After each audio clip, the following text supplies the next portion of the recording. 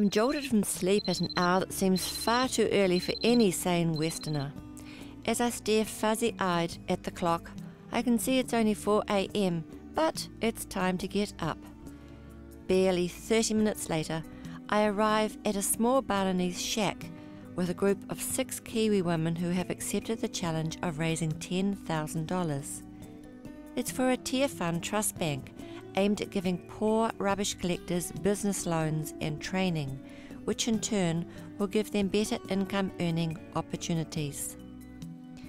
The women I'm with are from a business group called Women for Women, and they want to travel and work with the rubbish collectors to experience daily life from their perspective.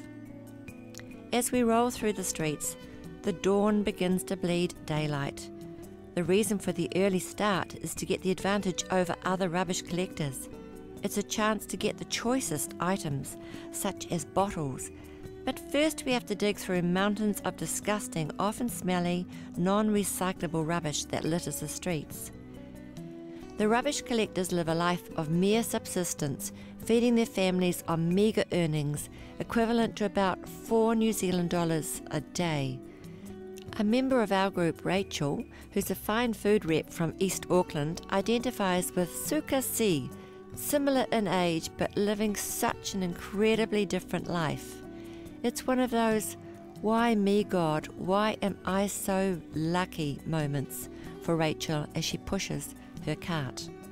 The group of rubbish collectors is supported through a tier fund partner in Bali, Dinari. In addition to loaning the money from the trust bank, Dinari offers the group financial and business advice. The loans will enable them to improve their carts, repair them, and also to buy recyclable rubbish and on-sell it.